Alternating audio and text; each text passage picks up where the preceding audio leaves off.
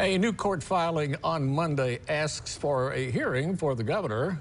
12 News Tao has more on what the documents say involving a defendant's attorney in the welfare fraud case. Tao?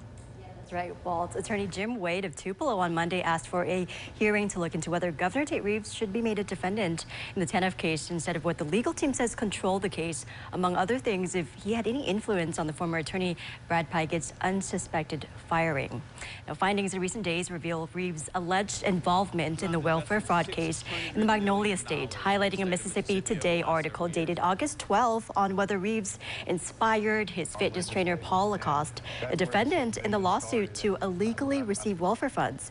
Now, Wade told 12 News he doesn't believe it's in his defendant's best interest to speak on the ongoing civil suit right now. We did reach out to Brad Pikett's law firm multiple times and have not heard back. Now, a statement from the Mississippi Department of Human Services reads, in part, MDHS worked with the Attorney General, who by statute must approve selection of outside counsel. We anticipate a formal announcement following approval of the proposed contract with Jones Walker by the State Personnel Board. Now, the State Personnel Board is expected to meet Thursday at 10 a.m. where they will review the new contract with Walker, who is replacing Pikett. Back to you, Melanie.